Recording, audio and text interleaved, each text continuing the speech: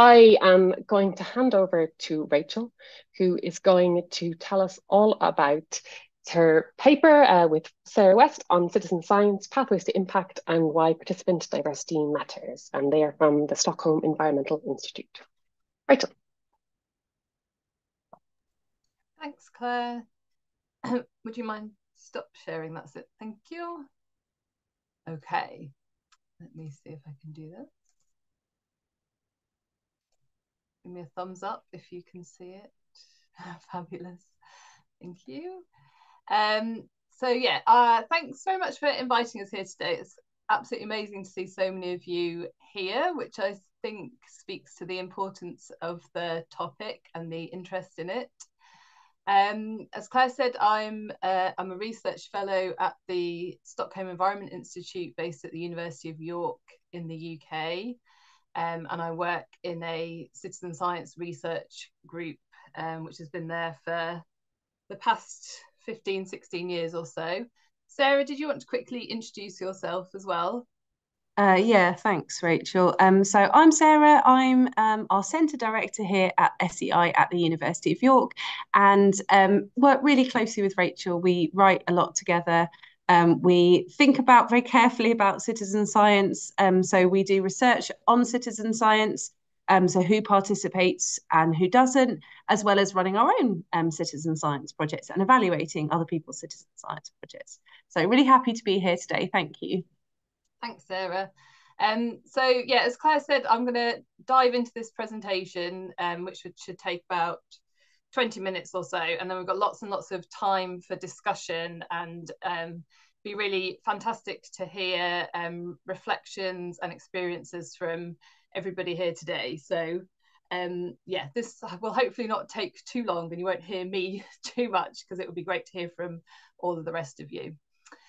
So as you're probably aware, given that you're all here today, citizen science has got a problem with engaging diverse participants. And there's a really ever-growing number of studies which show that those who are most marginalised in society, who potentially have the most to benefit from taking part in citizen science, are the least likely to participate. So we know that participants tend to be well-educated, older, wealthier, and in the global north at least, white.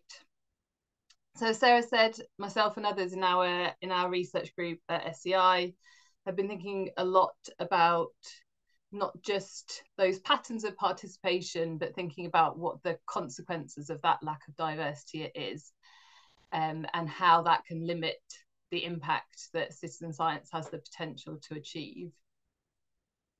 So in this presentation, I'm going to talk through a paper we published in Citizen Science Theory and Practice last year, which was trying to articulate the kind of cascading impacts of a lack of diversity amongst citizen science participants. So as I'm sure you'll all be aware, citizen science projects have really huge potential to be transformative. We'll all be aware of examples of people whose lives have taken a different course as a result of participating in projects, as well as new scientific discoveries and innovations that have arisen from citizen science, as well as its influence on policy and decision making and all sorts of other things. But a lack of diversity amongst participants really has implications for the extent to which these impacts can be achieved and who the beneficiaries of those impacts are. And while some of those consequences have begun to be considered and talked about in the literature, in this paper, what we wanted to do was explore more fully the whole range of implications of a lack of diversity in citizen science, and really thinking about how diversity in participants within a project has kind of cascading impacts from immediate outcomes of projects through to medium and longer term outcomes of those projects. And by doing this, what we wanted to do was really raise awareness amongst citizen science researchers, practitioners, as well as other stakeholders, such as those who might be using citizen science data, about the real importance of engaging diverse participants in all types of projects. And as well to join in with others in the community who are calling for further exploration, testing and sharing of ways in which barriers to participation can be understood and overcome in order to open up citizen science to all so it can achieve its full potential. So for the paper, we started with a review of the literature, and through doing that, what we wanted to do was gain a kind of comprehensive overview of what's been written about in terms of the outcomes that have or have the potential to arise from citizen science projects. From that, we identified 70 different types of outcomes or benefits or impacts of citizen science that have been reported in the literature. And we use those to construct pathways to impact. So we know that some of the outcomes we found will arise immediately from projects, whereas others will occur in the medium or longer term. And so pathways to impact, which you can kind of see sketched out in this diagram, are a way of thinking about how project activities generate outputs as well as outcomes, and then the time frame of those outcomes and how they feed into and relate to each other. So we used our list of outcomes that we derived from the literature, and with those we identified 9 different pathways to impact from citizen science, and we clustered those into 3 groups based on the short-term outcomes of projects.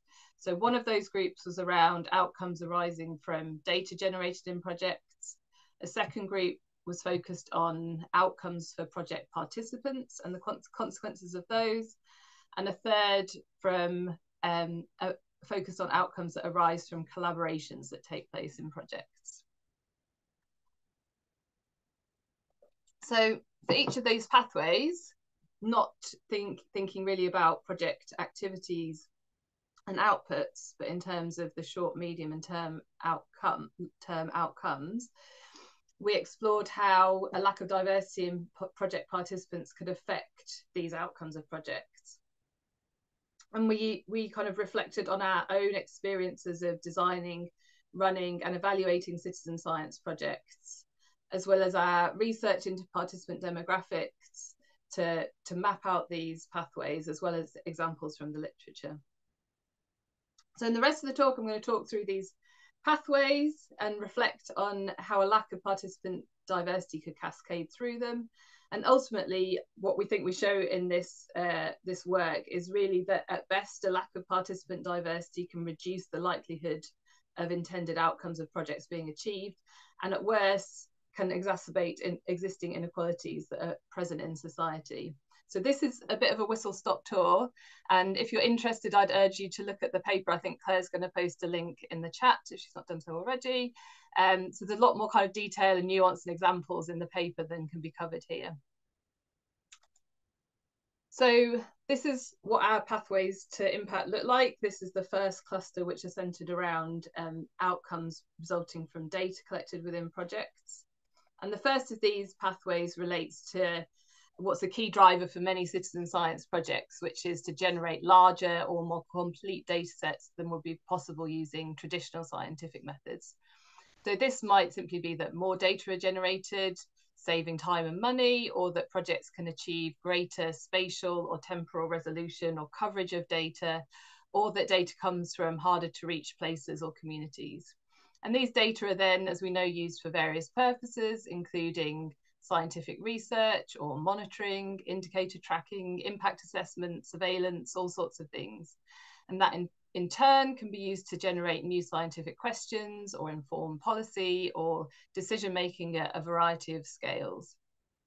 And so for this pathway, a lack of diversity amongst participants could first of all mean just that the pool of potential participants is smaller than it could be, and that can result in less data being generated than would otherwise be possible. But a lack of diversity could also impact the representativeness of data sets. So this is an example that I saw posted on Twitter a couple of years ago, and I don't know if it's actually been published yet, it may well have been, but it looks at observations of squirrels recorded on iNaturalist from St. Louis City in the United States. And there's a real clear overlap in where the presence of records of squirrels are, which are shown on the right, and the racial makeup of different areas of the city. So these observations are predominantly coming from areas where white people live, despite the fact that they're actually present throughout the whole city. So these biases in data sets could then feed into decisions being made on these data sets, which are potentially unreliable. So this paper that was published by Charlie Blake and co-authors found that areas of high environmental justice concern, for example, were underrepresented in Riverwatch surveys, again in the USA. And in this case, participants were disproportionately white, highly educated and affluent. And in this project, participants select their own sites and pay a fee for taking part. And these data are used by landowners, local and regional governments, scientists, natural resource managers for research and decision making. And so the authors of this paper argue that this project could actually contribute to a feedback in which some communities continue to experience disinvestment and degradation at the expense of areas surveyed by empowered participants. So our second pathway is thinking about the fact that citizen science can be used to generate not just more data, but also richer data. So many citizen science projects have the intention of producing data sets which draw on people's experiences and perceptions and give insights into how issues affect their health and livelihoods, for example. And citizen science can also be used to include non-traditional forms of knowledge, local, traditional, indigenous knowledge within data sets. And again, these data sets can be used to answer scientific questions, inform monitoring, feed into policy and decision making, etc. And again, this raises the question as to whose experiences and perspectives are taken into account in this decision making, and so who the beneficiaries are. So we found an example during research for this article, which we published a couple of years ago, which comes from Chennai in India, where a digital platform was created with the aim of crowdsourcing problems experienced by marginalised communities in order to inform urban planning. And instead, this platform was actually used by people within the middle classes and with the intention of, or with the outcome of further marginalisation and exclusion of the communities it was originally sought to engage. So our third pathway thinks about open science. Open data, as you know, is that can be accessed, used and shared by anyone, and citizen science data sets are more likely to be open than other data sets generated through traditional scientific means. And making data open can facilitate its use by wider audiences for all of the purposes outlined in the first two pathways. But again, the problem here is that if open data sets have bias in them because of a lack of diversity amongst participants, then that unrepresentative data could be spread, potentially amplifying the marginalisation of vulnerable communities. Another aim of open data is to increase accountability, transparency, trust in data, as well as widening participation in scientific processes beyond professional scientists. But we know that inequalities exist in digital access and competencies, and many people won't be able to use and benefit from those open data sets. There's also, unfortunately, the risk of open data being used unintentionally or intentionally to further marginalise vulnerable communities. And this, I think it's a book chapter that we found and have cited within the paper, really nicely discusses the ethical consequences of open data, which I think are really relevant to what we're talking about here. So our next set of pathways relate to outcomes for project participants and the ongoing outcomes of those. And the first of these relates to knowledge and skills gained by participants. So we know that many projects seek to increase knowledge, awareness and understanding of issues amongst participants, and that some projects are designed in fact to contribute to formal qualifications for participants. And in some cases this can lead to participants pursuing a different career path even from gaining those knowledge and skills, potentially leading to upward mobility, which is, I don't know how commonly used that term is, but in the UK we use that term to mean basically people achieving a higher socioeconomic status than earlier in life. But we know that participants actually tend to be already well educated and more affluent. And so those potentially with the most to gain in terms of upward mobility are the least likely to be participating. Ooh. Transfer of knowledge and skills to participants can be done also with the intention of influencing individuals' decision making and behaviour, for example, to benefit the environment, and in some cases to inform participants of their personal circumstances so they can take action, for example, to protect or enhance their health. And ideally, obviously, this knowledge should be open to everyone, but that's not always the case. So this was an example that we found of a project relating to informing people about health risks associated with wildfire air pollution so that they could then take health protective measures. But the authors found that the participants were not representative of the wider community, showed the usual demographic biases. So underrepresented groups missed out on the opportunity to learn about risks and actions that they could take to protect their health. So our next pathway relates to science capital, or the kind of scientific skills, literacy, experiences, appreciation and identity people can gain from taking part in projects. That could lead to a greater understanding and trust and buy-in to science amongst participants. Obviously, the extent to which that's achieved will be limited by who and who's not able to participate. So I think this is a really nice example. So this comes from Richard Edwards and authors. And it describes the case of a UK bird observation citizen science project in which they found that participants who didn't hold an educational degree reported learning outcomes that could contribute to their scientific capital, whereas those who did hold a degree didn't report those outcomes, but that those who had degrees made up 2/3 of participants in the study compared to around 1/3 of the wider population. So again, this is another example of where those with potentially the most to gain from participation were less likely to be participating. Another potential outcome from gaining science capital through participation is that the aim is sometimes that it will inspire people to pursue a career in science. And it's often reported that citizen science is a potential way of increasing the diversity of people represented in the scientific workforce. And this is a good thing to aim for because it can widen perspectives that are present amongst professional scientists and potentially lead to more societally relevant science taking place. But at the moment, we're seeing very similar demographic biases in citizen science participants as there are in the scientific workforce already. And so this potential for citizen science to increase diversity in the scientific workforce is limited.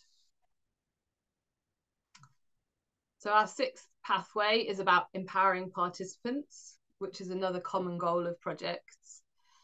Citizen science participants can become more motivated, gain self-determination through their participation, and in combination with knowledge and skills gained, this can lead, for example, to them changing their behaviour, taking direct action to tackle issues, advocating for change to decision makers. And that can be related to a particular project or can even extend beyond the scope of a project. This kind of lifelong learning that comes from citizen science participation, which can lead to more civic and political activeness or in general. But a failure to include marginalised groups in projects could actually therefore lead to them experiencing further disadvantage and disempowerment, whilst the already more privileged in society's voices grow louder. Our seventh pathway is about meaning and connection, which I think is a really important outcome of citizen science for participants. So it's an opportunity for people to connect with nature, connect with a hobby more deeply, connect with other people, build communities, build relationships. That can result in well-being benefits for individuals. It can foster a sense of stewardship or citizenship for a place or the environment or society in general. And that increased connection between individuals or increased social cohesion can increase resilience to shocks and challenges that a community might experience. all of these aspects are really of particular importance to people from marginalised groups who often have poorer physical and mental health, live in more environmentally degraded areas, and tend to be less connected with nature. So again, those with potentially the most to gain from connecting with a place and people through citizen science are the least likely to be engaged. So our final two pathways relate to the collaborations that take place within projects. In pathway 8, we're thinking about science and public relations, which we've touched on already. So often citizen science projects can aim to really foster that collaboration between scientists and the public. And by bringing these groups together, different perspectives and expertise are brought together, and that can result to co-production of results not possible if either group were working alone, generating new scientific knowledge and informing policy and decision making, as we've described already. And that collaboration can build trust, understanding of different perspectives, appreciation by scientists of issues of importance to wider society. And in the long term, this could influence research agenda, leading to more socially relevant science, potentially leading to decision making that benefits wider society more generally. But where participants aren't diverse, this decision making could instead reflect existing power structures in society and generate collaborations which actually reinforce those experiences and perspectives that are heard, and those existing decision making structures, the groups to which resources, including finance, are distributed. The lack of diversity in this case really severely limits citizen science's potential to democratize science. And our final pathway relates to wider partnership building. So as you'll know, often projects include parties beyond scientists and the public, including policymakers, decision makers, service providers, NGOs, businesses, all sorts of organisations. And citizen science can really provide that space for these groups to interact, leading to knowledge transfer, improved understanding, increased trust between these groups, creative solutions to issues. And this engagement could increase the likelihood that results are used to inform decision making or action, and at a faster rate than might otherwise occur. But if marginalised groups aren't involved in projects, then decision makers won't gain an understanding of their perspectives, and decisions won't be made which improve their situation. And while citizen science can provide an opportunity to foster creativity, the extent to which this is achieved will be limited by the diversity of experiences and perspectives present.